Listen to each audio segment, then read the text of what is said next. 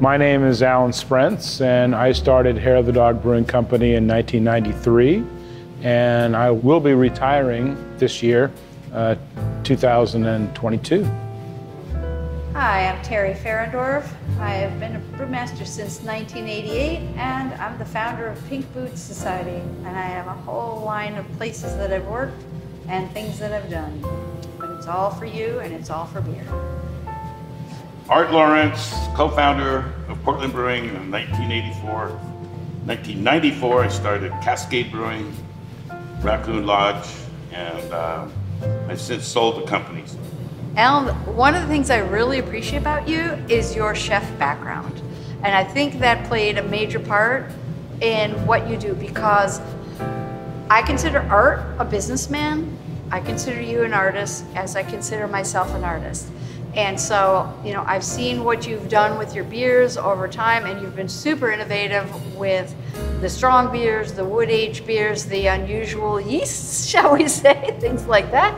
And then when you opened this place, and you started up Fest and the unusual beers that you asked people to make for it, the strong beers, your wood-aged program, all that stuff. I mean, heck, your first brew kettle, and you used it for years and years, was a giant soup kettle out of a kitchen. We're still using it. That's what I thought. I was thinking, I bet he's still using that soup kettle. And the artist and the chef that you are. And I think that that has had a huge impact on what we get to experience as beer drinkers. Thanks, so, Teri. you know, there's not, it's not every brewer that has your kind of background and can bring your, you know, chef and artistic sensibilities to not just the beer, but the business as a whole. Oh, very humbling to hear. Well, it was very nice to kind of give things inside of me a voice. And I'm glad you appreciate that. Oh, yeah. Cheers. Cheers. Cheers, you guys.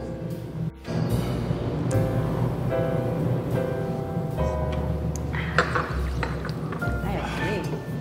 Yeah, Alan, you're the first one that I drank, other than a high-octane sour beer, that's something like this. And so you took the 8 to 16 ounce to the top.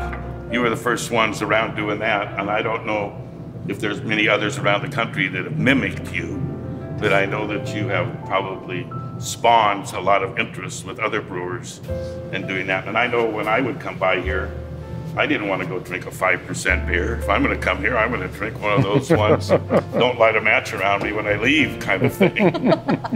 So I think that you've broken the ground, and maybe when you quit doing this, maybe the mold is broken. Yeah, it's hard to believe, but thanks, Art. Thanks. And you're still active in the Pink Boots Society? Oh, I am. Thank goodness I don't have to run it anymore.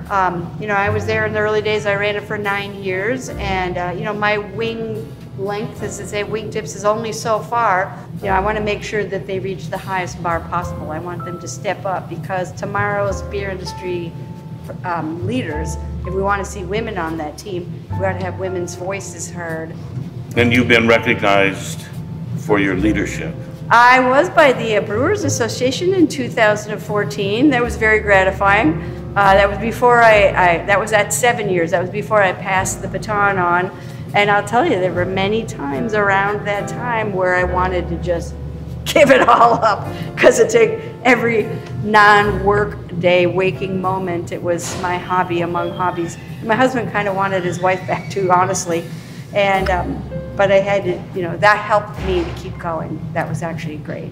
Yeah, your role in helping women become more of an equal part of the industry, and is huge. And I'm sure you'll have more of these kind of events about that. But just being a part of the industry and being a brewer is an important thing. We're all, you know, trying to make things that we feel inside of ourselves, and it's nice that other people enjoy that as well. And so it's great that you can, you know, be a part of this. Thank you. You know what I'm most impressed with, among many, many, many things that I'm impressed with about you, is you had the foresight to start the Oregon Brewers Festival, which has just been such a tradition, and it's huge, and it's world changing in its own way, because how many other states and people and places have decided to emulate that with what you've done? It put Portland on the map as a beer place and a beer destination. It certainly has helped our economy with all the people that fly into town and stay in hotels and go out to the bars and the restaurants. It's great. But what also is amazing, that on top of that kind of world-changing influence that the Oregon Brewers Festival has had, is your impact on sours in the state of Oregon and the West Coast. But when you and Ron started doing those wood-aged fruited sours, it blew up the map in Oregon, and you know, it changed the world. So I just want to tell you how grateful I am for all that. Well, thank you. Thank you. Mm-hmm. When I moved to Oregon, it was an eye-opener that people could own breweries. And I think I spent a lot of time on Flanders drinking beer and watching Fred up there making it. And it's amazing that you've gone on to not only open another brewery, but be so pivotal in the beer festival business. I think you've consulted with people in other states and other countries about beer festivals. And I think the Oregon Brewers Festival is an example of how a good festival should be run. Well, thank you very much. It was a challenge, and we didn't know. We all got surprised by it when people showed up at Waterfront Park. No music. I don't even think we had food the first year out there. I'm not sure. There might have been some food. Get a bunch of kegs in the park and people will show up, and it was, I guess it was that simple. But it worked in Portland. Maybe it doesn't work every place. It's a special time to be able to taste all those beers in the same location. Yeah, and that was one of, I'll give credit to Kurt Widmer on that, because he said, you know, we're gonna make ourselves unique. And Kurt, you know, he wouldn't go out and say it, but just by being there, and you didn't have to say anything about our beers in Oregon. They were better than what the other beers were in Washington or Idaho or Montana at that time. Yeah, Terry, I know that you broke a lot of wind for the ladies to get into it. And I want to know, what about the local? I mean, you're a Portland person. What about the ladies in Portland that are brewing that you've influenced?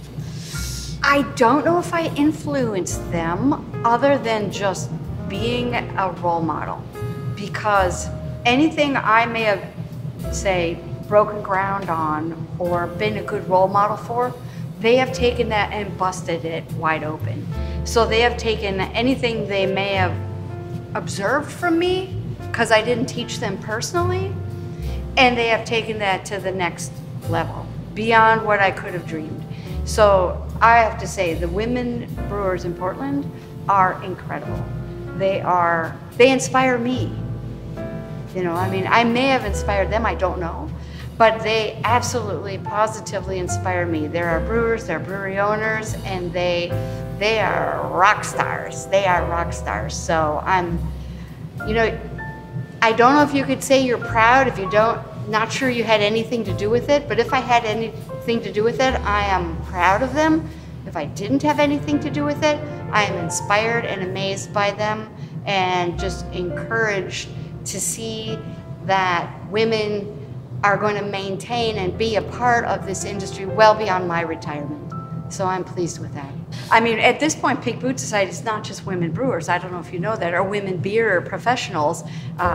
It's women, or those who identify as women or non-binary, who are brewers, cider makers, wine, spirits, kombucha, all of them. Pink Boot Society needs to continue to evolve as this industry evolves. And I'm kind of old school. So I am glad that I fired myself, because Pink Boot, to stay relevant until we have gender parity at the top levels of all these fermented beverages industries, at the ownership level and the brewmaster or equivalent level, Pink Boot Society has a place in society, and we are game changers. We are revolutionaries, and I'm proud to be a part of the beginning of that revolution. Yeah. Yeah. Now we can chill out and just hurry. Just